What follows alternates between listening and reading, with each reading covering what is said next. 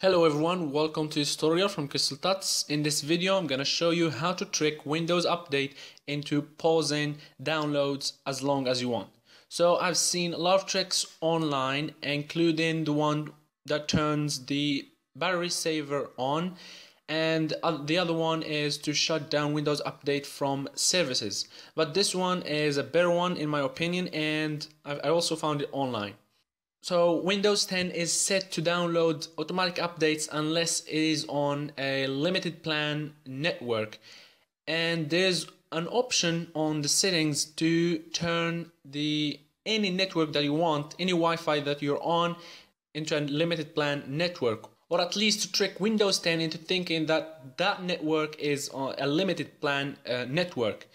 So normally if you go to settings, in my case it's a normal Wi-Fi here, and it's not a limited plan. So when you go to update, you'll find that I'm currently downloading updates from Windows to Windows 10.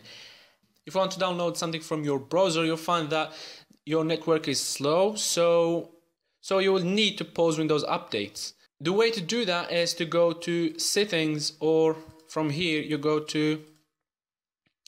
click on your Wi-Fi and you click on network settings.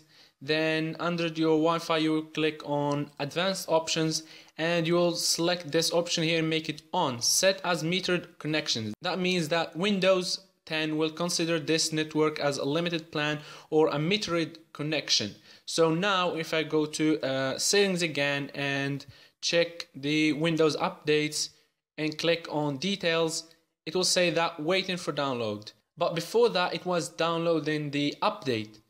To check that, we'll go back to the normal settings again. We'll click on Wi-Fi, then network settings and advanced option, and go back to says metered connection off. If we go to settings again and click on Windows Update, you'll see that it's downloading. If we click on details, you'll find it's currently downloading. That was all it for today. If this video helped you, give it a like and subscribe to our channel for new videos. Thanks for watching. Goodbye.